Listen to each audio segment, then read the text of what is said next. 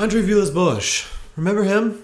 He came storming onto the European football scene seemingly out of nowhere, for those outside of Portugal at least.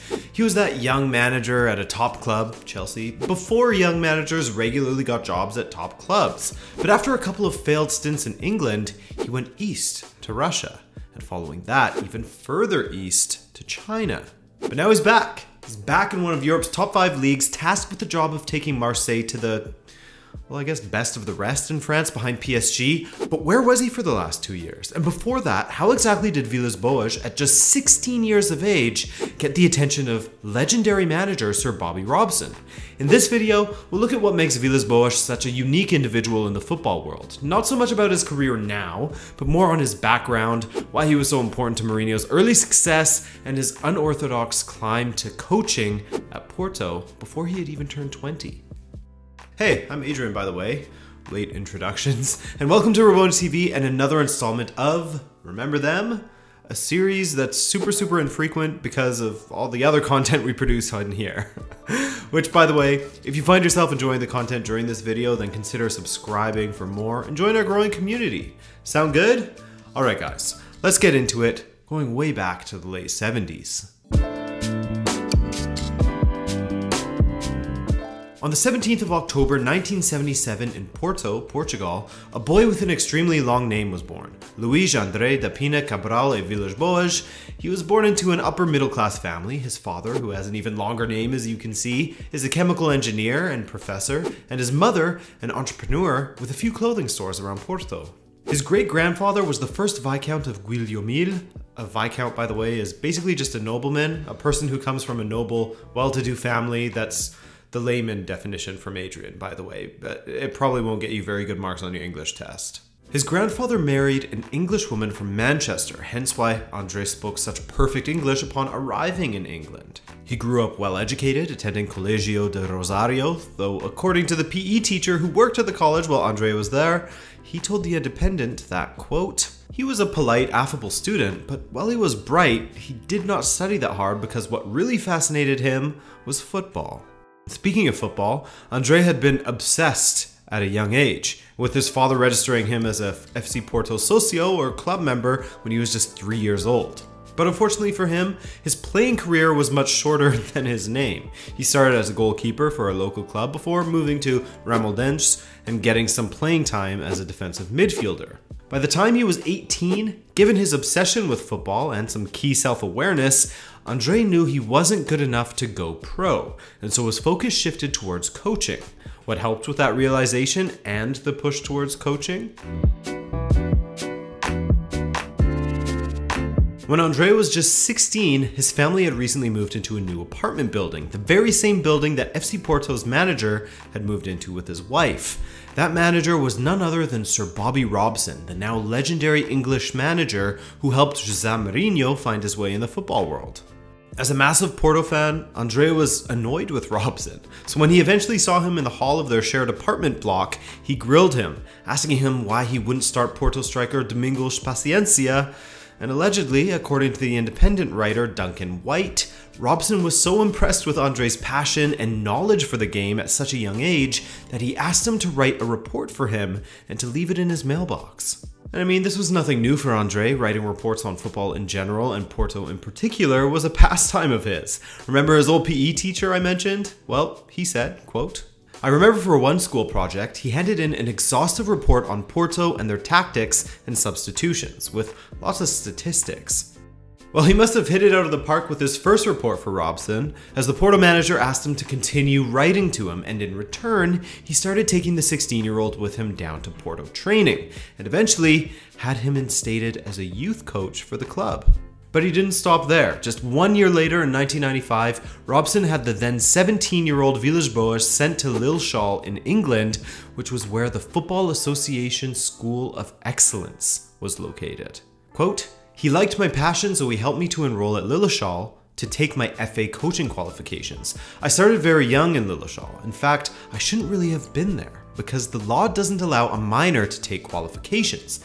But Bobby Robson smoothed the way with Mr. Charles Hughes, the former head of coaching at the Centre of Excellence, and I was allowed in to take my UEFA C badges. Later, he went on yet another UK trip, this time going to the Inverclyde National Sports Centre in Largs, Scotland.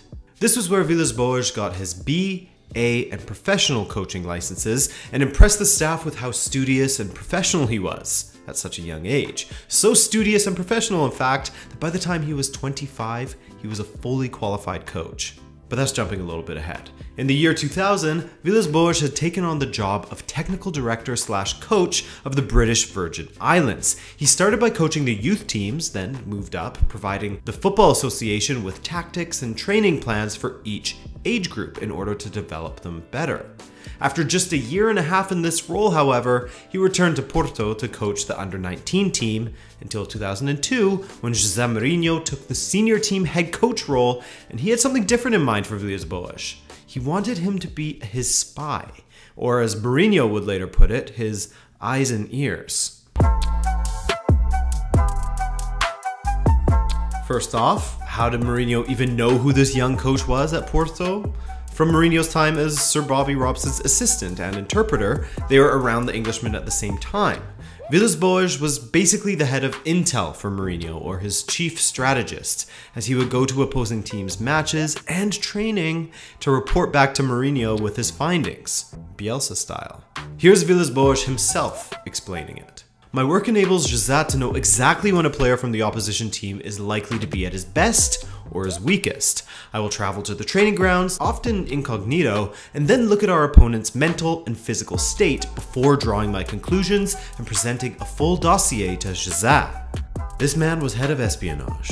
So he helped Mourinho to go on to a Portuguese league title, winning the league 11 points clear of Benfica, as well as the Taça de Portugal and the UEFA Cup, where they defeated Celtic in the final. The next season, Porto were just as dominant, winning the league with 5 weeks still to play. Benfica did beat them in the Taça de Portugal, but Porto only went ahead and won the Champions League that year. Mourinho, with his staff, including the spy, Villas-Boas, of course that wasn't his title. His real title, in case you wanted to know, was assistant scout, and not scout as in to identify talent for potential signings, of course, tactical scout. I personally like just referring to him as spy, but that's just me. So Mourinho, his staff, and his spy take off to London. At Chelsea, Villas-Boas still had the same role as before. Side note, he was also just a year older than Frank Lampard and 3 years older than John Terry, as Villas-Boas was just 26 in August of 2004. From here, you know the story pretty well. Mourinho had Chelsea playing some lovely football and presided over 2 League and League Cup doubles and an FA Cup. When Mourinho left for Milan, Villas-Boas did as well, but not as Mourinho's assistant as he had wanted. He wanted more opportunity, and unfortunately for Mourinho, that opportunity came for Villas-Boas elsewhere. After the 2008-09 season, Villas-Boas received a call from Portugal. In the 2009-10 season, Académica de Coimbra, a storied club, was struggling with the possibility of relegation. They decided that the man to save them was Villas-Boas, and yes, at just 32 years of age, he was younger than some of the players on the team. Villas-Boas arrived in October with the team floundering in last place without a win to their name just yet. Appointing this former Mourinho spy scout, we'll call him that, a happy medium between spy and scout, was of course a risk, right? Luís Agostinho, the Académica technical director at the time? It was a risk, but a calculated risk. He was a strong leader who had an excellent training methodology. And that translated to lifting Coimbra up to mid-table from the bowels of the league, all the way to a League Cup semi-final, where he was beaten by a late goal by his next club, FC Porto. That's right, after a year with Coimbra, he was back to his old stomping grounds, but this time in the role that he had coveted for so long. Now here's where things both took a turn for the best and the worst for Villas-Boas. Yes, he had a ton of experience at the top level, but not as a manager. After guiding Académica to mid-table safety, he was now in charge of a Porto team that boasted one of the best, most dominant squads in their history. And remember, he didn't quite have a full season at Académica. He came in October. This team went on to steamroll the league, winning it by 21 points and not losing a single match. They only dropped points 3 times. Draws against Sporting, Vitória Guimarães, and Paços de Ferreira. They won the Taça de Portugal and they won the Europa League. Why? Not to take away from Villas-Boas at all. Clearly he had a lot of tactical acumen, but just look at this squad. Here's their lineup from the 2011 Europa League final. Hulk, in close to his prime. Radamel Falcao, who scored 39 goals. Varela, who was featuring for Portugal regularly. Freddy Guarín, who went on to Inter and played for Colombia at World Cups. João Moutinho, who you undoubtedly know. Fernando, who later went on to Manchester City. Otamendi, same fate. Alvaro Pereira, regular for Uruguay. And on the bench, they have the likes of Maicon and, I don't know, James Rodriguez.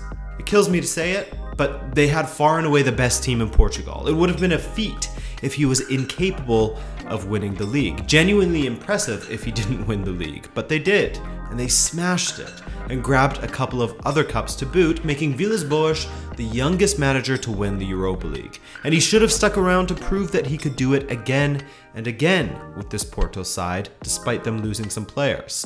But like so much talent in this sport, especially from Portugal it seems, they are plucked away too soon, and Chelsea came calling, and they ponied up the 15 million euros to transfer Villas-Boas from Porto and make him, at the time, the most expensive manager ever.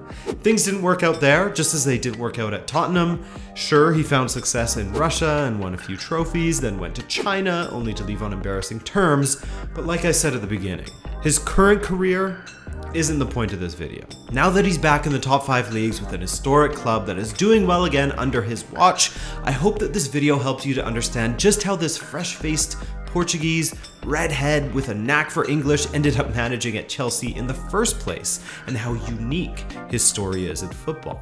He was the original high-profile young manager of the modern era who never quite hit the heights expected of him. But while he has a great footballing brain, maybe those heights were a little too high to begin with following that single season of success with that Porto super team. From saving Academica from relegation in 2010, to winning the Europa League in 2011, and then to Chelsea in that same year, there were no small steps for Villas-Boas. Thanks for choosing to spend your valuable time watching this video. I'm Adrian, and take care.